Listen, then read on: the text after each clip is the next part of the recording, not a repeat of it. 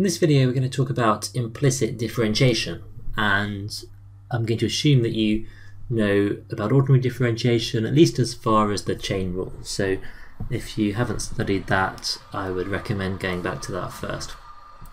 Implicit differentiation arises where we're looking at a relation here that's defined implicitly. So for example, x squared plus y squared equals 25 is implicit because I don't just have a formula y equals a function of x. Okay, it represents this circle, and there's no way of defining it just as y equals a function of x, because, for example, there are points on here. For example, here I've got the point 3, 4 in the circle, and I've also got 3, minus 4. Okay, so if there was a function that would just give us the x coordinates, so I think it could give us the y coordinate from the x coordinate, it could never work, because if you put in x equals 3, it would have to give you both 4 and minus 4 as the output. And it would be the same problem if we had to define the derivative in terms of x. Okay, so here at this point the derivative is the gradient of the green tangent here, and at this point it's this one here. So again, I've got a negative gradient for this top point and a positive gradient for the bottom one. So a simple formula that would say something like dy by dx is equal to a function of x is just never going to work here, right? But we might hope to find something like dy by dx is equal to a function of both x and y. In fact, the gradients of these two tangents are not too hard to work out. If you remember some of your circle theorems, if I were to put some radii in here, and remember that the tangent is perpendicular to the radius, we can quite quickly see that the gradient of this first radius here is 4/3, so the tangent is perpendicular to that, so it has to have gradient minus 3/4, and similarly the other radius has gradient minus 4/3, so this tangent has gradient plus 3/4, and we'll use that to check what we do in a second. So how do I think about the derivative of a curve defined implicitly? Well, we have to use the chain rule. Okay, so for example, let's say I was trying to find the derivative of a function like 3x plus 5 squared. Okay, we apply the chain rule, so we get 2 times 3x plus 5, and we multiply by the derivative of the inside function, which is 3, so we get 6 times 3x plus 5. Okay, and in general, if I'm differentiating something like y squared, okay, where I'm thinking that y is related to x, okay, so it's not a constant, it's not necessarily a function of x as such, but x and y might be in a relationship a bit like this, or in some more complicated relationship, then applying the chain rule, I would look at this same structure and say, okay, well, I'd have to do 2 times y, and then I'm going to multiply by dy by dx, okay, and that would be following exactly the same structure we had here, right? So if I have d by dx of, x cubed plus 5 squared, I get 2 times x cubed plus 5, that would be my 2y, and I'd multiply by dy by dx. So actually, differentiating things implicitly, formulaically, is relatively easy. If I have something that is a function of y that's related to x, to differentiate it with respect to x, I just write down its derivative with respect to y, and then multiply by dy by dx. And we can use that idea to deal with this circle. Okay, so this circle, again, same one I've got here, x squared plus y squared equals 25. So let's start with that equation and differentiate both sides with respect to x. So I get d by dx of x squared plus y squared is d by dx of 25. This is something you'll get used to in implicit differentiation problems, that a valid thing to do to both sides of an equation here is to differentiate it with respect to x.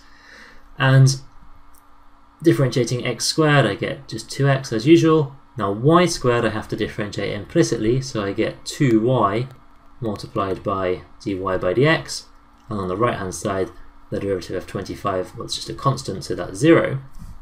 And what you can see we've got here is now something that we can rearrange to make dy by dx the subject. Okay, so I've got 2y times dy by dx is equal to minus 2x, and then dy by dx dividing by 2y is equal to minus x divided by y.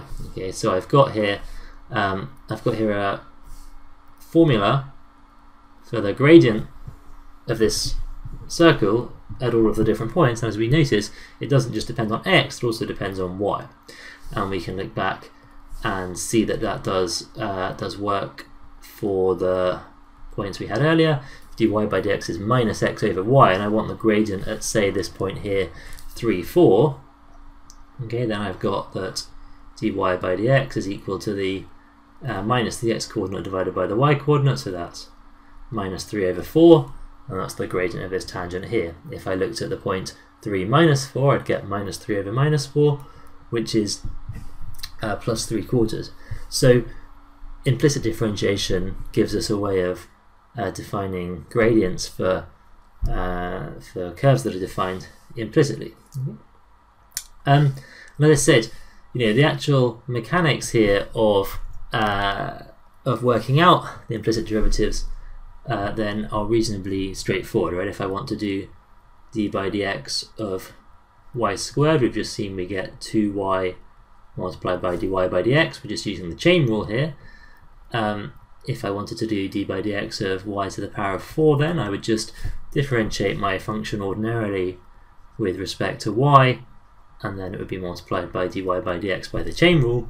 We're thinking of y kind of containing that inside function we think of when we do the chain rule. Okay, so I could write down any number of these really. D by dx of sine of y would be cosine of y multiplied by dy by dx. D by dx of e to the 3y, differentiate it with respect to y and get 3e to the 3y, and then I would multiply by dy by dx. Okay, so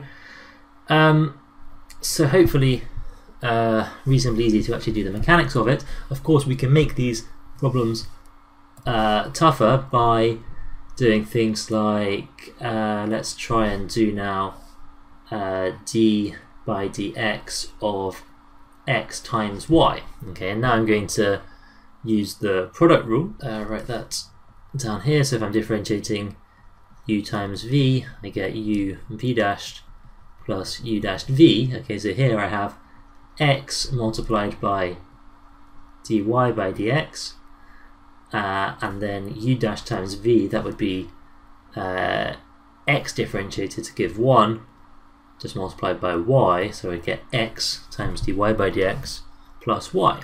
Right? I could do d by dx of x cubed times sine of y. Okay, so here we're going to take u as x cubed, so u dashed is 3x squared, and we're going to have v is sine of y, so v dashed is going to be cos of y times dy by dx.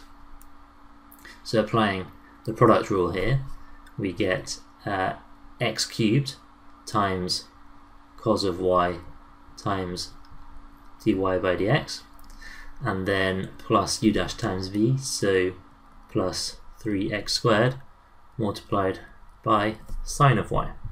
Okay, so we can look at these sorts of more complicated problems, and we can apply some logic to differentiate them implicitly. And this is going to be most useful to us when these are objects that form part of an equation, as we have with the circle earlier. I'll make another video where we look at some more problems applying this in context.